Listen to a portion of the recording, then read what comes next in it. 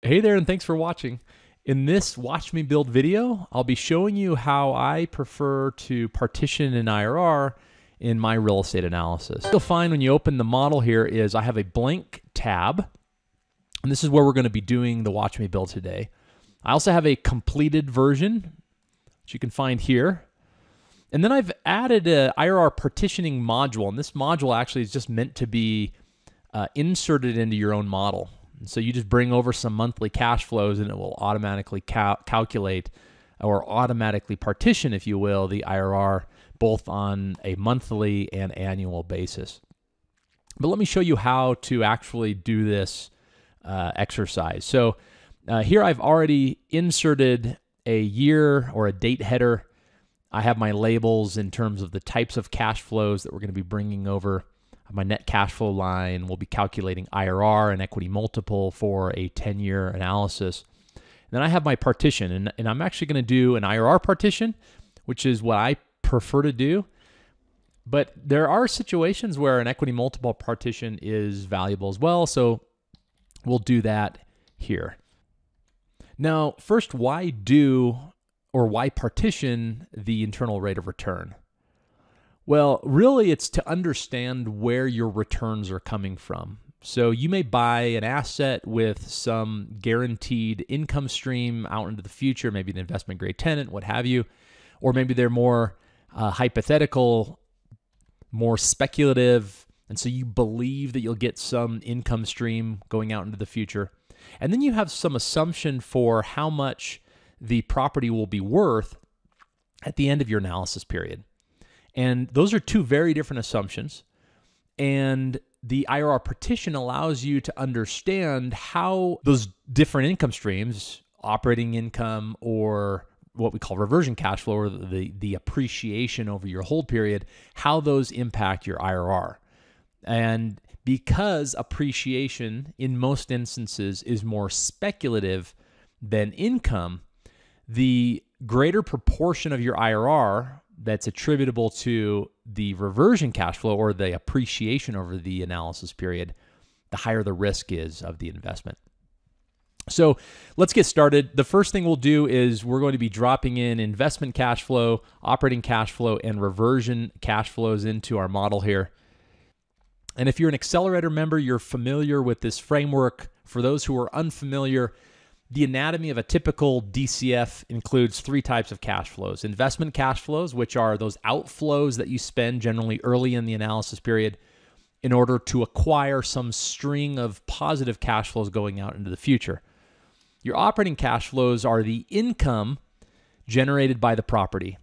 And because you spent the investment cash flow, you get, hopefully, this positive cash flow of income. We call those operating cash flows. And then we have reversion cash flows, which is the value of the asset generally at sale. And in most cases, that's a return of any capital that was invested as part of your investment cash flow, together with some appreciation or value growth over the analysis period. So here, let's assume that we'll spend $50,000 to acquire this property. And then over the 10-year hold, we earn, or we project, to earn this string of income. Okay, this in our nomenclature we call cash flow from operation. There's different ways of describing it, but it's basically NOI minus CapEx gives you cash flow from operation. You'll sometimes see it referred to as cash flow before financing. Here we're calling it cash flow from operations, or CFO. Okay. So that's our income that we earn from the property over the hold period. And then at the end, we think that, okay, let's say that we paid $50,000 for up front. Let's imagine that we believe that it will double in value over the next 10 years. So that's our appreciation. Pay $50,000 for it today, sell it for $100,000 10 years from now. So our net cash flow then is the sum of those three cash flow sections in each period. Right? So we spent $50,000 in time zero. We earn some amount of income from the property every year. And then in the end, $106,589 is our reversion plus our net income in the final period. We can then calculate an IRR on that. We use the equals IRR function. 15.5% IRR. And then there's an equity multiple. And I'll just use the common logic taught in the accelerator, which is we just sum all of the positive cash flows from our net cash flow line, and we divide it by the absolute value of all of the negative cash flows. Or in other words, inflows divided by outflows, that gives us our equity multiple. And with our property cash flows in place, now we can do the partition. And we're going to partition again cash flow from operation, or our operating cash flow. We'll partition out the reversion cash flow, or our sale, the appreciation. We'll find out what the total is. We'll calculate the present value for each. And then we'll see what percentage of the total present value cash flows are from income, and what percentage are from appreciation. And that will that's the partition. That will tell us if this investment is more about income or more about appreciation. So first we need to link over the cash flow from operation. We can either manually do that, going equals year 1, equals year 2, equals year 3. It's kind of tedious, especially if we're doing this on a monthly basis. So I'm going to use an offset function. I go equals offset. I choose a reference cell, that cell there, hit F4 on that. And then it asks, okay, how many rows up or down away from our reference cell should we return? And in this case, we'll return no rows up or down. Columns, we want to move one column to the right for every year that we move forward. So we'll say year 1, we want to move over 1. Year 2, we'd move 2. Year 3, we'd move 3, and so forth. So we'll just link to B14. Close parentheses. And now as we copy this down, and I'll copy as formulas only, which is Alt-H-V-F if you're using a PC. We sum those up, 56, 5, 47. We can do an error check by summing this row, and we see it's the same. So that's correct. We can now borrow this formula, and I'm actually going to edit it slightly. B14, I'm going to lock in the column, F4, 1, 2, 3 times. That way when I copy this to here, you'll see that the only thing that needs to change now is that reference. So we'll reference now the reversion cash flow line, copy this down, Alt-H-V-F, sum that up, and you see the total between the two, 156, 147. If we do an error check, equals the sum of these two rows, you'll see 156, 147. Now we can also do the total here. This is just the total cash flow on a nominal basis, or before taking into account the time value of money. So now we're going to do a present value calculation, and there's two ways to do this. The first is we use the present value annuity factor formula, which looks like this. You go equals, and we take the value that we want to calculate, or that we want to discount. We divide it by, open parentheses, 1 plus a discount rate. Now the discount rate we'll be using is the IRR. Hit F4 on that, close parentheses, and we'll raise this to the year in which we're in. And I'll hit F4 1, 2, 3 times to lock that in. Now, why did we discount this by the IRR? Well, if you recall, the definition of IRR is the discount rate at which NPV, or net present value, is equal to 0. Or in other words, when we calculate the present value of all of our nominal cash flows using the IRR as our discount rate, the sum of those present values, those present value cash flows, should be equal to our investment cash flow in time 0, assuming there are no investment cash flows in subsequent years. And you'll see that now. So let's copy this formula down, we'll sum it up, and then borrow this entire formula.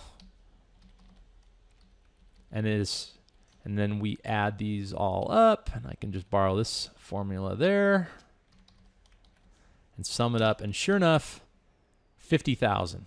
So the present value of the investment plus reversion or sale cash flows is equal to 50,000, which happens to be our time 0 cash flow.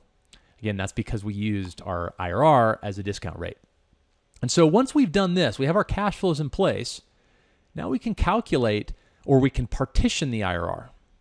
And we do that, and again, because the IRR is the discount rate, all we need to do then is say, okay, what percentage of the total is the present value cash flows for the operating or the income portion? Hit F4 on the total. You see that 52.8% comes from income, 47.2% come from appreciation. Now, we see about 50-50. So if we're buying, if we are a value investor, an investor who cares more about just long-term steady income, we're not looking for opportunistic, we're not looking for big value appreciation, then this investment is kind of middle of the road. Now let's imagine though that it was that we didn't think there was any creation in value over the 10 years. So we would sell it for $50,000 10 years later. You'll see now 2/3 of the IRR is related to income, 1/3 from reversion. If we didn't think there was any value in the property at the end of 10 years, and that happens sometimes, right?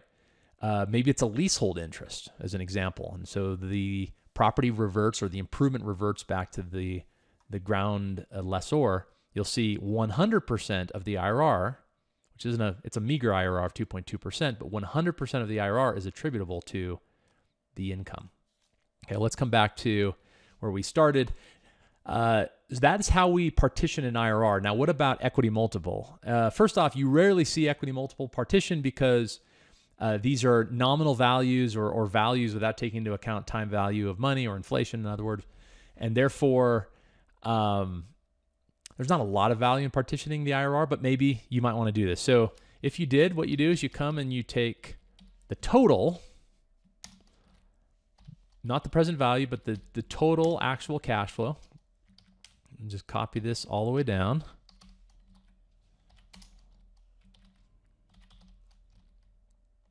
And then let's take, and then the total again, oops, is this line there.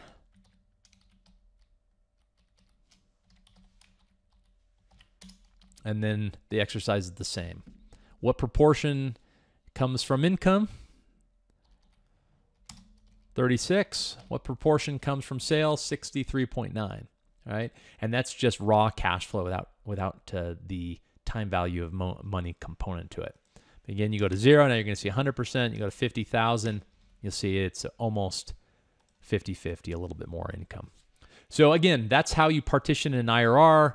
A little bonus on how to partition an equity multiple. Let me know if you have any questions on this exercise. Otherwise, thanks for your time.